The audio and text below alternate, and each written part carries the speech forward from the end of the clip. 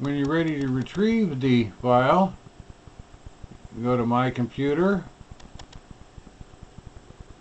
and then go down here to your main drive, and then locate the Holy Bible,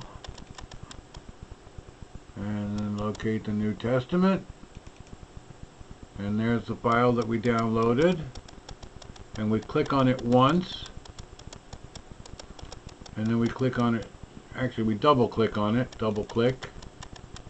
and you see it says there, extract all files. These are the files that are in there,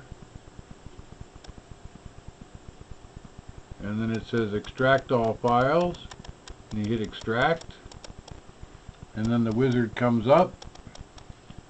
This is the wizard for extracting these files, and then you hit next, and it tells you where they're going to extract the files to, which is a folder right where the file is, and then you hit next, and it extracts them, and then you can have it show you the files that it extracted, and so we'll say OK, and we'll finish, and those are the files. That it opens up another window, and it shows you the files that we extracted.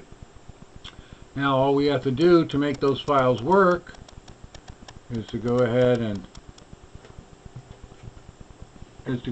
click on one of them. We'll click on Titus 2. Just click it once, click it twice. Chapter 2. But speak thou the things which become sound doctrine, that the aged men be sober, grave, temperate, sound in faith, in charity, in patience.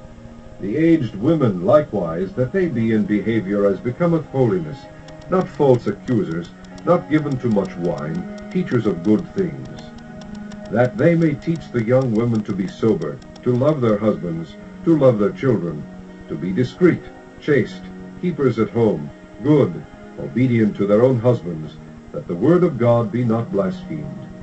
Young men likewise exhort to be sober-minded, in all things shewing thyself a pattern of good works, in doctrine shewing uncorruptness, gravity, sincerity, sound speech that cannot be condemned, that he that is of the contrary part may be ashamed, having no evil thing to say of you.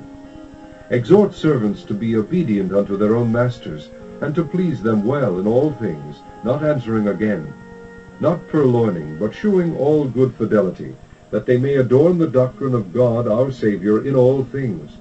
For the grace of God that bringeth salvation hath appeared to all men, teaching us that, denying ungodliness and worldly lusts, we should live soberly, righteously, and godly in this present world.